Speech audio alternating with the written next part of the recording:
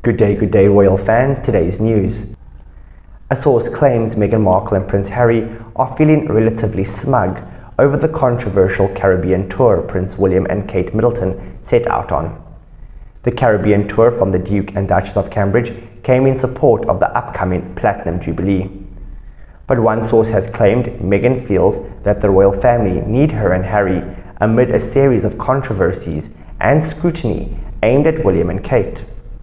The claim comes after a series of gaffes on a brief tour of the Caribbean, which saw protests against Prince William and Kate Middleton's choice of vehicle, a Land Rover that toured the Queen and Prince Philip back in 1953.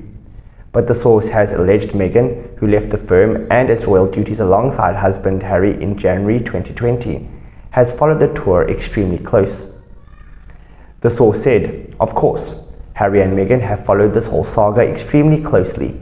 And while Meghan isn't looking to pick a fight with Kate or delight in any wrongdoing, there is definitely a sense of karma here from the Sussexes' perspective. The feeling within Team Sussex is that the Cambridges are finally being scrutinised and held accountable for the royals' actions, not just their own." The source continued, "She feels that if she and Harry would have done a better job in the Caribbean and that she and the royal family need them. They make it much more modern, which is what the family needed. She feels they've been proven right, that if they were able to be part-time royals, they would be able to specialize in this type of stuff." It is reported that Prince Harry is said to be feeling really down after snubbing the memorial service of his late grandfather, Prince Philip.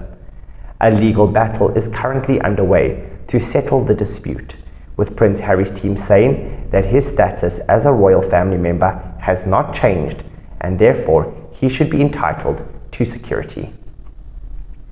That's it for today, guys. Thank you for watching. Please do like, comment and subscribe for more royal content.